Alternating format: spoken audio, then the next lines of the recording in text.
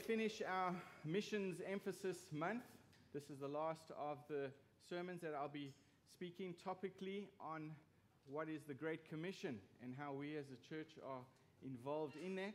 We have been learning about that over the last 4 weeks. Today we finish in John chapter 20. So if you please have your Bibles, please turn with me to John chapter 20. Please stand with me as we read these verses out of respect to God's Word. John chapter 20, we'll be reading from verse 19 to verse 23.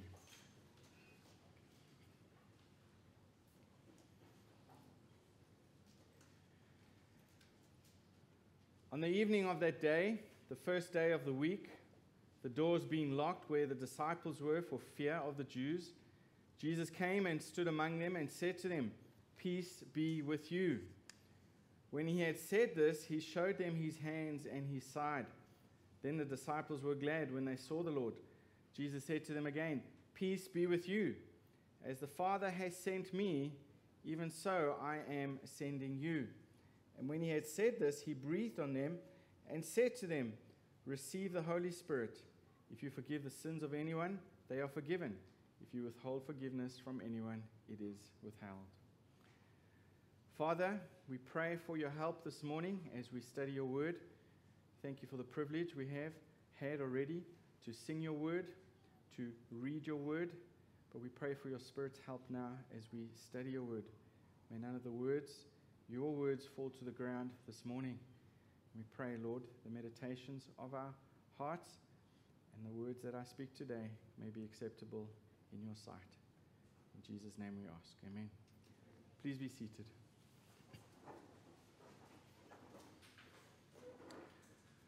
So before we jump into this passage this morning, let me give you some background and context first.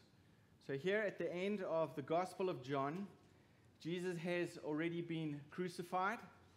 His awful trial and his subsequent torture and death have already happened. And in our passage here in chapter 20, it's Resurrection Sunday, and it has been an awful eventful day for everyone involved. The Romans, remember, had crucified Jesus. They were in a panic because they couldn't find his body, and the disciples were in hiding, as we see in our passage. And here in our passage, the disciples and others were huddled together in a room, it says, meeting behind locked doors. And these men were hiding behind these locked doors because of fear of the Roman and Jewish leaders who had just crucified Jesus.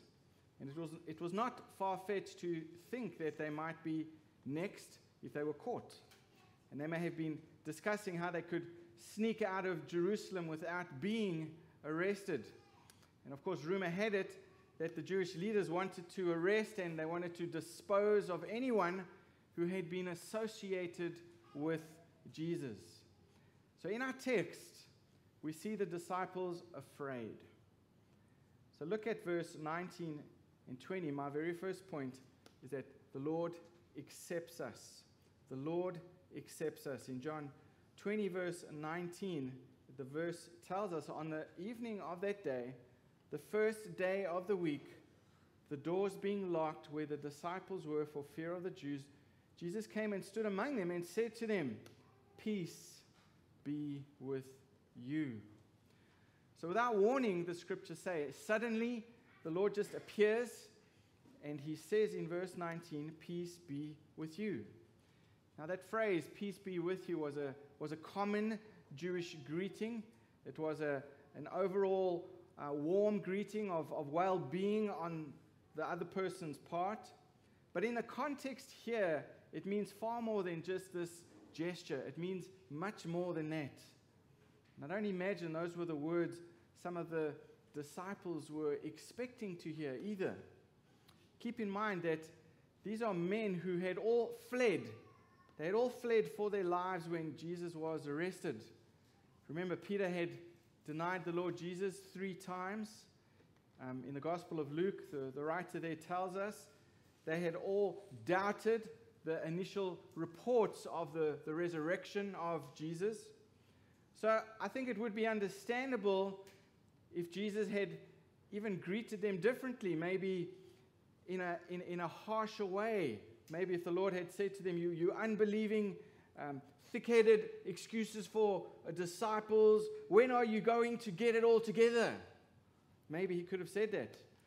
But rather than rebuking them, the Lord graciously emphasizes and extends his peace towards them. There is no rebuke. There are no words. Well, how could have you done that? Why? Why did you deny me? Jesus doesn't scold them, and Jesus doesn't shame them. And the first words out of his mouth show us one very important thing: that he accepted them. That he accepted them. And I hope you can imagine the relief here. The relief and the joy that they must have felt, that flooded into their hearts when Jesus spoke these words. These first words of Jesus after his resurrection were almost identical to what he said shortly before he was arrested in John chapter 16. Look quickly, turn with me to John chapter 16. Jesus says to them in verse 33, John 16:33, I told you these things so that in me you may have peace. In this world you will have trouble, but take heart, I have overcome the world.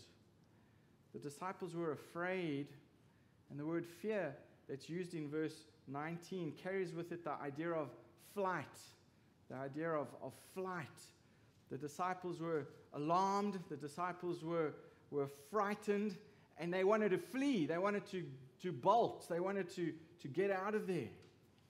The Gospel of Luke in chapter 24 says that they were frightened. It says that they thought that they were even seeing a ghost. And now contrast that with these words that we are looking at here in chapter 19, in chapter 20, verse 19, the word peace. The word peace, very different from the word fear. And the word peace is defined as putting together that which is broken. Putting together that which is broken. Jesus knows they are afraid, and he says to them, shalom, which was the word for peace, which literally means all good to you. And we see what happens here, the outcome. In verse 20, the report is given of the outcome. Jesus showed them his hands. He showed them his side. Look at verse 20. It says, the disciples were glad. They rejoiced when they saw that it was the Lord. They rejoiced. So peace with God is foundational for our joy. And in our context this morning, and an application which I think we need to think about, if we are going to be effective for our Lord in this mission that he's given to us in making disciples, we need to be filled with joy. We need to be people who have peace with God. If we do not have peace with God, we will not be able to fulfill the mission that the Lord has given to us. We cannot begin to serve the Lord unless you are first reconciled to him through the peace that Christ accomplished on the cross. In Romans chapter 8, verse 7 and 8 tells us that before we believe in Christ, our sins have alienated us from God. But when we trust in Christ, we enter into a new relationship of peace with God. Now, maybe you've come from a Christian family and you've been brought up in a Christian church your whole life, and maybe that's difficult for you to understand. How am I alienated to God? How am I an alien from God? I've known God my whole life. I've been brought up in a Christian family. How can you say that I am an alien from God? How am I alienated from God? Well, the problem is that we have been born into sin. And that is what has alienated us from a relationship with the Lord, just as Romans 8, verse 7 and 8 tells us. Our sins have alienated us from God. We are, the enemy is sin. The enemy is not each other. The enemy is sin. But when we trust in Christ and we ask for the forgiveness of our sins, we can enter into a new relationship with the Lord, a relationship of peace. He's no longer we are no longer God's enemies. We are embraced as his children. And we become his ambassadors on this earth. We become his ambassadors on this earth. He gives us a mission to accomplish, to represent him and share about this mission of reconciliation with a world that is hostile to this message. And not only does Christ give us peace with him, peace with God through his blood, but he also gives us the peace of God. And that's important, not just peace with God, but the peace of God that we need in order to have fruitful relationships with each other. The peace of God that passes all understanding is necessary for us to live lives that make sense as we seek to accomplish his mission, as we abide in his presence in difficult circumstances, as we abide in his presence when times are tough and the world watches us, and how we respond and how we represent Christ in those difficult times. If we do not have peace with God, we won't have the peace of God that passes all understanding. Jesus concluded the Great Commission in Matthew 28, verse 20. He gave this assurance, I am with you always, even to the end of the age. And that's this promise of peace that we have because God is with his children. Because God is with his children. And I'm sure you've experienced hostile people in your workplace, especially when it comes to the gospel. People who aren't interested in hearing about this message of peace. But as we proclaim this gospel, nevertheless, to this hostile world, the Lord's presence is with us. And this peace of God, which passes all understanding, helps us to share Christ in difficult circumstances, as we've been learning throughout this month. But here's the question. Here's a question that I think we all need to ask ourselves. How is it then? Why do we continue to cower in the corner when the Savior wants to embrace us? Why do we try to lock him out of our lives when he offers us this peace?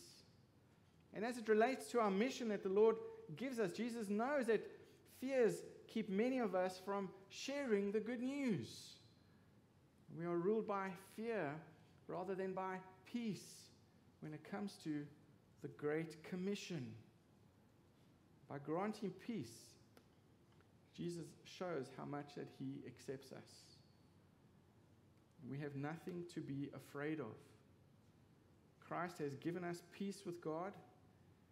He's given us the peace of God, and he's given us peace with one another as a result, so that we can carry out his mission on this earth. But secondly, look at verse 21. He commissions us. He commissions us. Look at verse 21. Jesus says to them again, peace be with you.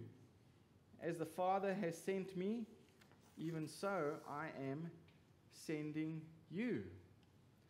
I remember a story I heard once from a friend who had just got his driver's license, and he reached home excited, and as soon as he entered the living room, his father was there. His father was standing there with the car keys, and he tossed the car keys to him for the first time. And he said it was his dad's way of saying, son, I trust you. Take the car and be careful and have some fun. And unfortunately, that wasn't the end of the story. He had to give those same keys back to his father a year later when he lost his license because of a couple of speeding tickets. But Jesus does something similar here with his followers when he says in verse 21, peace be with you. As the Father has sent me, I am sending you. So if you will, Jesus is tossing the disciples the keys to the car here. He's trusting them. He not only accepts them, but he is trusting them with the message of the gospel. And he believes in them. And as a result, he commissions them. And some people argue that the commission given to us in Matthew 28 is only for the disciples of Jesus at that point. Well, let me counter-argue that argument right here. The Great Commission is summed up for us here in our passage, in verse 21, right here, where Jesus says, "As the Father has sent me, I also am sending you." He's not just speaking to his 11 disciples in this room. He's talking to everyone that is in that room. There were women in that room. There were other disciples as well in that room. And he's talking to us who weren't in that room 2,000 years ago. Listen to how Paul states our mission. Turn to 2 Corinthians quickly. 2 Corinthians chapter 5.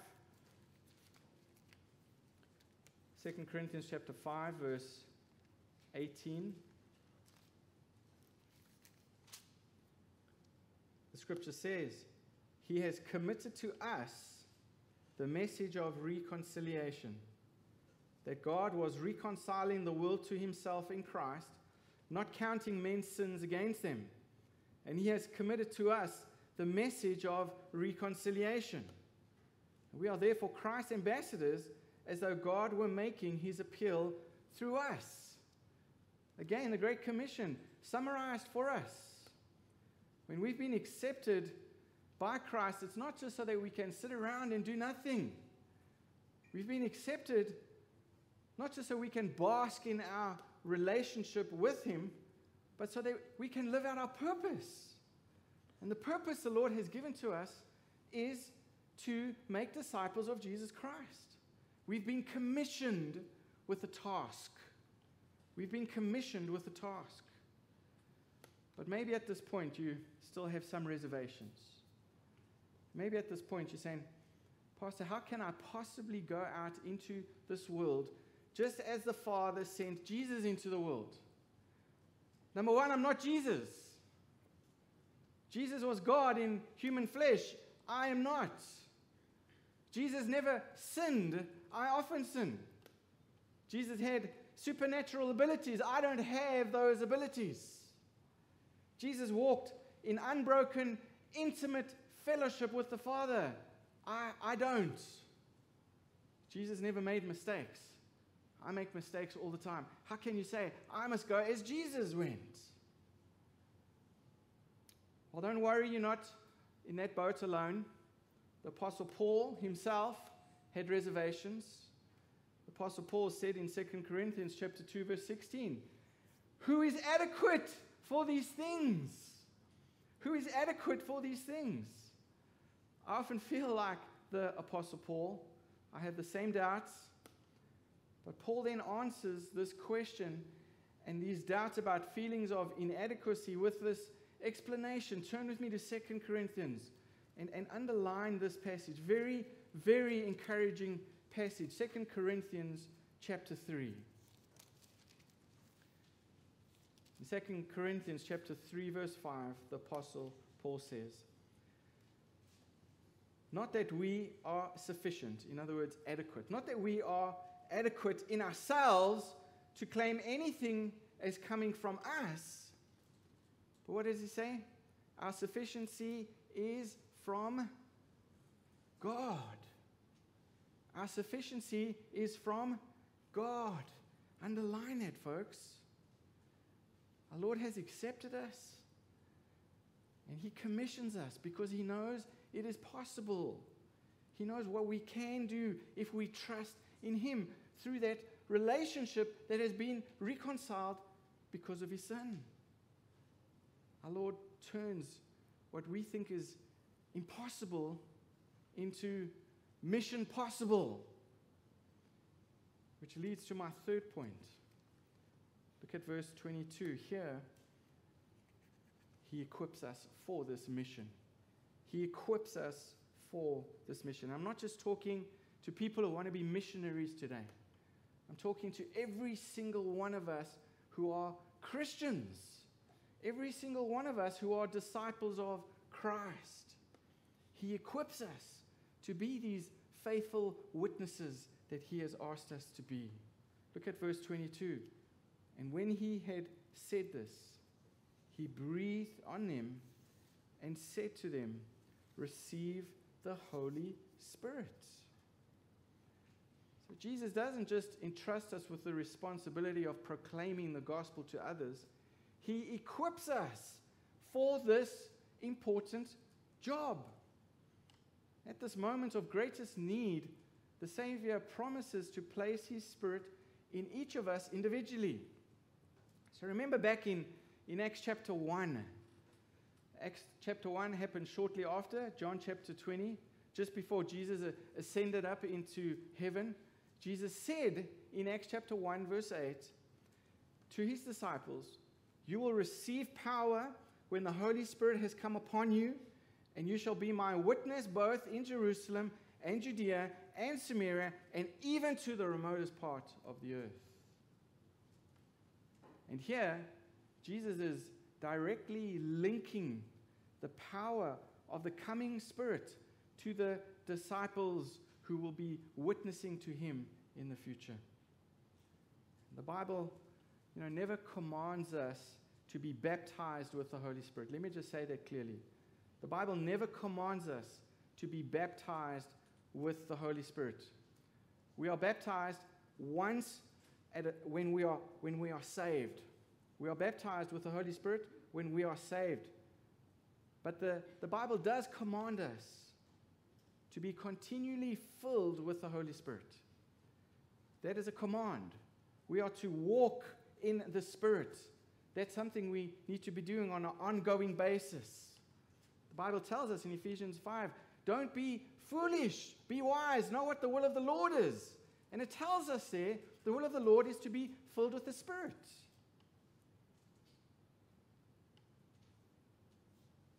The Apostle Paul, under the inspiration of the Holy Spirit, tells us, do not be foolish, but understand what the will of the Lord is. Be filled with the Spirit. The risen Savior has equipped us in order to proclaim and to fulfill His mission. We are not left alone. He has provided the help that we need. Can I say that again? We are not left alone.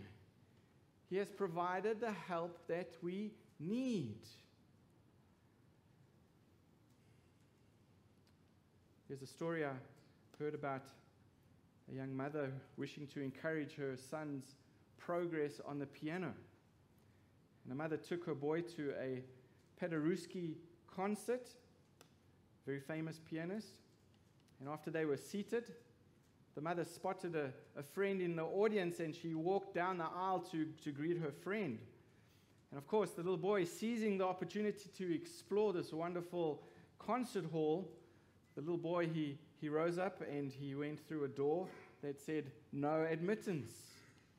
And when the house lights dimmed and the concert was about to begin, the mother returned to her seat and discovered that her son was missing. And then suddenly the curtains parted and the spotlight focused on the impressive Steinway piano that was there on the stage. And in horror, the mother saw her little boy seated at the keyboard, innocently picking out "Twinkle, Twinkle, Little Star." And at the moment, the great piano master made his entrance and quickly moved to the piano, and he whispered in the boy's ear, "Don't quit, keep playing." And then leaning over the little boy, Paderewski, he reached down with his left hand and he began filling in the bass part. And soon his right arm reached around to the other side of the child and he added a running obligato. You know what that is, eh, Maurice? Can explain to me later. And together the old master and this young novice transformed a frightening situation into a wonderfully creative experience. And the audience was mesmerized. And that's the way it is with the Holy Spirit. What we can accomplish on our own is hardly noticeable, isn't it? We try our best, but the results are often ungraceful. They are like this terrible music, very basic. But with the hand of the Master, our life's work can be beautiful. It can be beautiful. And folks, we've been accepted, we've been commissioned, and we've been equipped to play this beautiful music of salvation for those who are lost in their sins. And He's whispering to us today, don't quit. The Holy Spirit is encouraging us. Keep playing. We need to trust Him and feel His loving arms around us. And know that His strong hands are playing this concert for us. God doesn't call the equipped. He equips the called.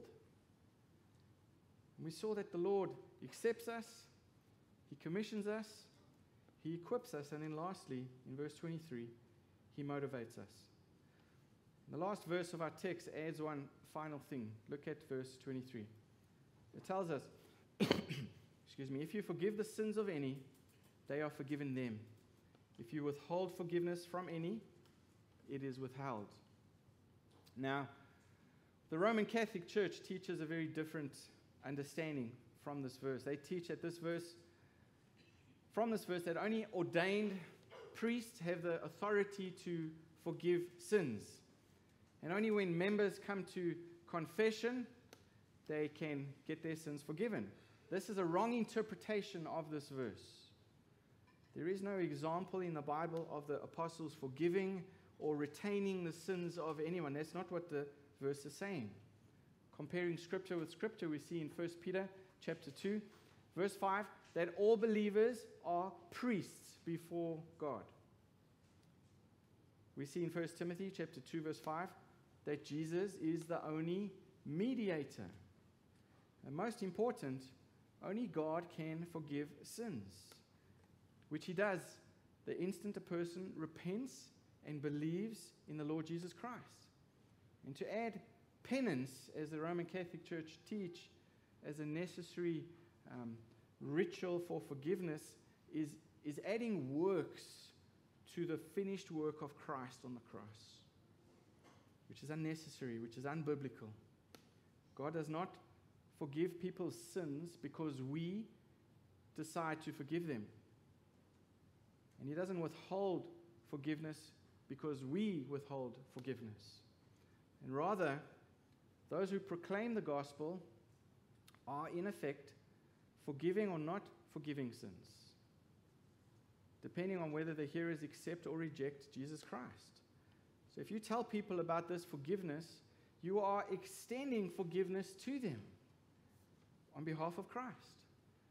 If they respond, they are forgiven, as the Scriptures tell us.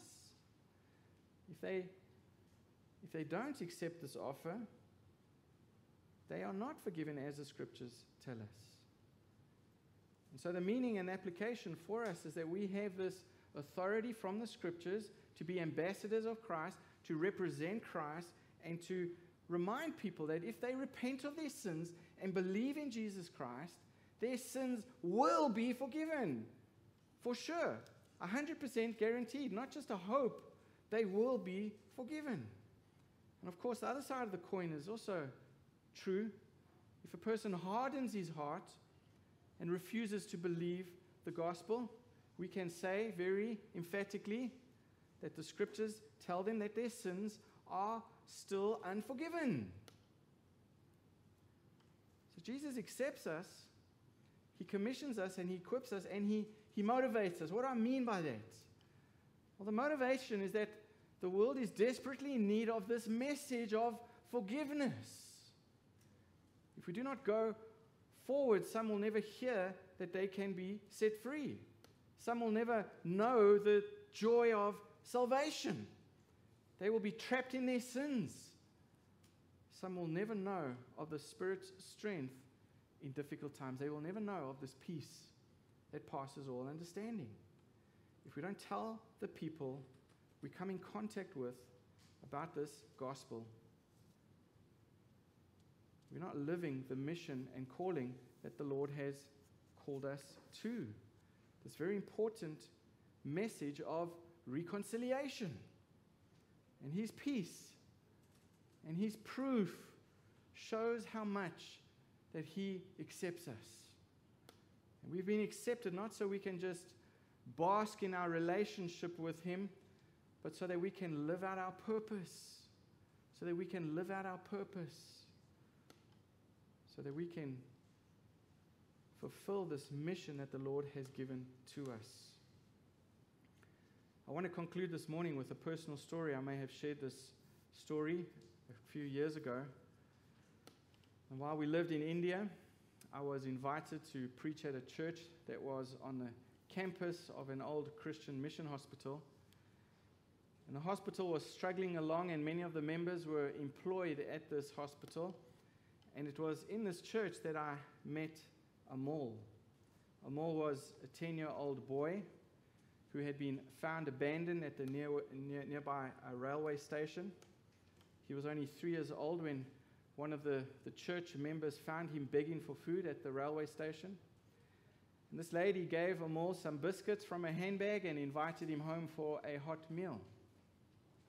And Amol was weak, he was sickly, and this church member, this lady, called the pastor of the church to see how they could help Amol.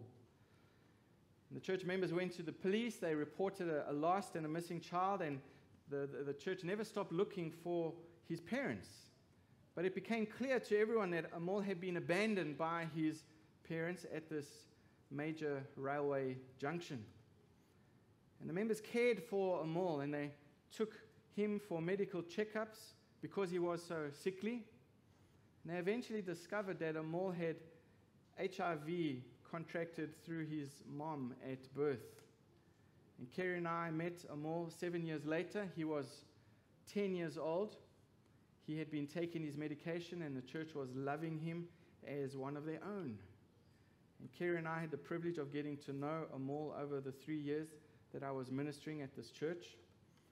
And the church was very intentional about his physical health because he had HIV, but also they were very intentional about sharing the gospel with him. And this church invested their lives into Amol, even though he was first a stranger to them. And they invested their time, they invested their resources, and they invested the gospel into his life, even though he was probably a discarded child of a prostitute. And Amol was 13 years old when he died.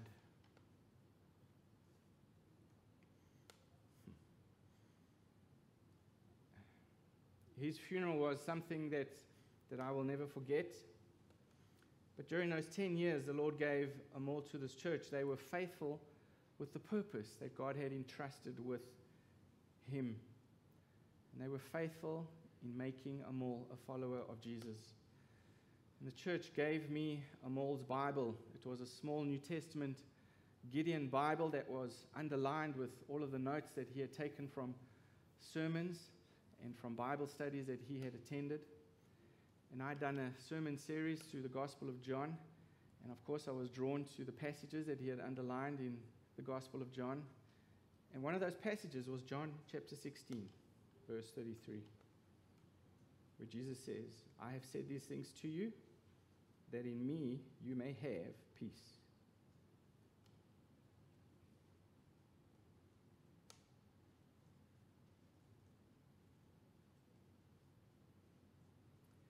In the world you have tribulation, but take heart, I have overcome the world. And next to this verse, this 13-year-old boy wrote in the margin, "Thank you, Jesus, for dying for my sins."